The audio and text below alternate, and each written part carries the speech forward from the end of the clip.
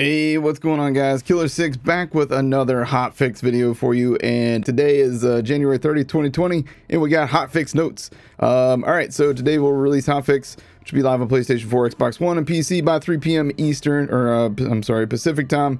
The hotfix activates Rare Chest Riches event. Oh, okay. Addresses drop rates and implements permanent scaling. Oh, permanent scaling. Okay. Let's go down here and get into the thing.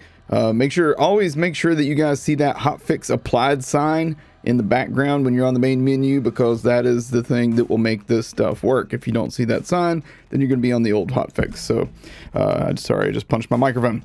All right, so today they're going to activate the Rare Chest Riches event, which runs until February 13th. We'll read more about that here in a second, I'm sure. Increase the chance to receive legendary loot from red card trunk chests. That's cool. I don't actually see these very often, so that's pretty neat, though. Addressed a reported issue, the player could sometimes rise into the sky with the cannon during the one man's treasure mission. I never saw that happen, so I don't know. All right, true takedown mode. We've been looking at feedback received during the scaling event for takedown at the Mallow and Black site and decided to make this scaled event permanent starting today. If you guys hear jackhammering in the background, I can't help that. They're actually working in my basement right now, which is why I'm not live on twitch.tv/killer6. Got some work being done in the basement, so it's gonna be a little loud in here.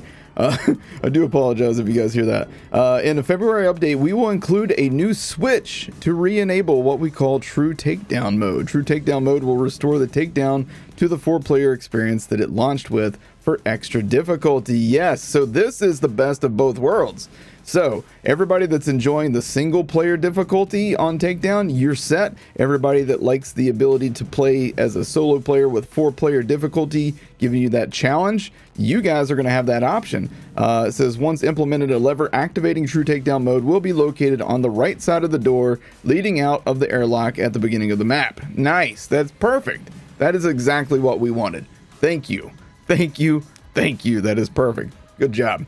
All right, rare spawns and drop rates. Once the Farming Frenzy event is over, we are implementing a permanent change to the rare spawns and drop rates. After analyzing play patterns, we are permanently increasing, yes, the rare spawn rate. Yes, thank you. It sounds, okay, I'm make sure I read this right.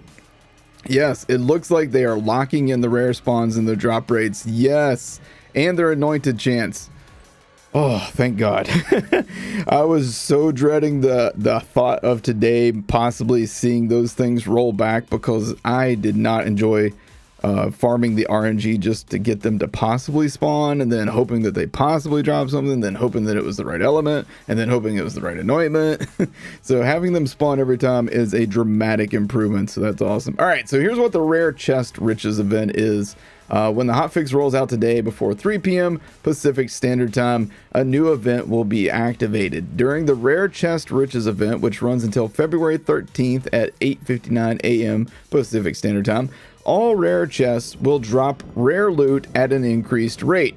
So you're more likely to receive legendary items anytime you open one. This increased drop rate will also apply when you watch a Twitch streamer open a rare chest, assuming that both of you have the EchoCast Twitch extension, which also works on your phone, by the way. So even if you're like at work or something like that, you can just mute the stream, have the EchoCast open. If you see a streamer opening up a rare chest, you can click the little button, and then you got a chance to get the rare loot that's inside that chest. So it's really cool, really fast and easy. And if you guys don't already know, I stream pretty much every weekday, Monday through Friday, over at twitch.tv/killer6. There is a link down in the description of this video. If you want to click on that, go over there and just hit the follow button. It costs you nothing. It's completely free to watch me live.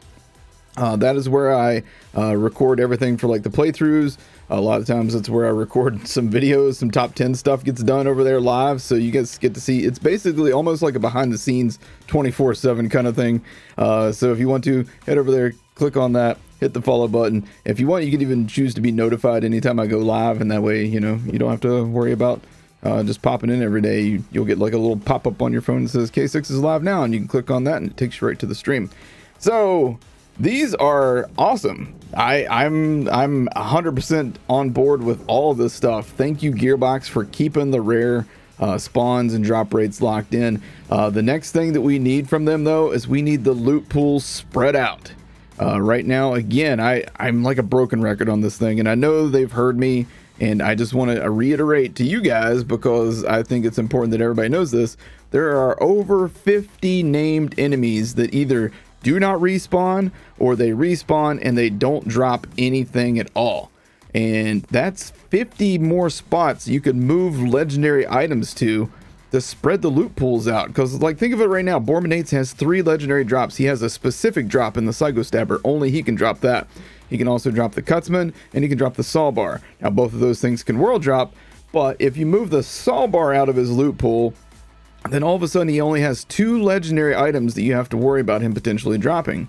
When it's 3, it's too much. It's too much in my opinion. So take that Saw Bar, move it over to somebody else. Same thing with a lot of the other enemies. There's a lot of named enemies in this game right now that have 3 or more legendary drops in their loot pool, and they just need to be spread out. You know, luckily we have the world drop system, so a lot of times you can find things randomly, but if you're looking for that specific element, anointment on a specific weapon, then, you know, obviously farming the dedicated source is almost always the fastest way to go for it. Guys, I hope you enjoyed this video. Let me know down in the comment section below, what do you guys think about these changes? Hopefully everybody's cool with this. I can't imagine that anybody is not happy about this. Let me know what you guys think about the sound of a jackhammer during videos. And there should be more episodes of my Mara playthrough going up. There'll be a new one today, a new one tomorrow. Hopefully you guys have been enjoying that. I've been having a lot of fun with the series. Now that we can actually farm for things, it makes doing playthroughs fun.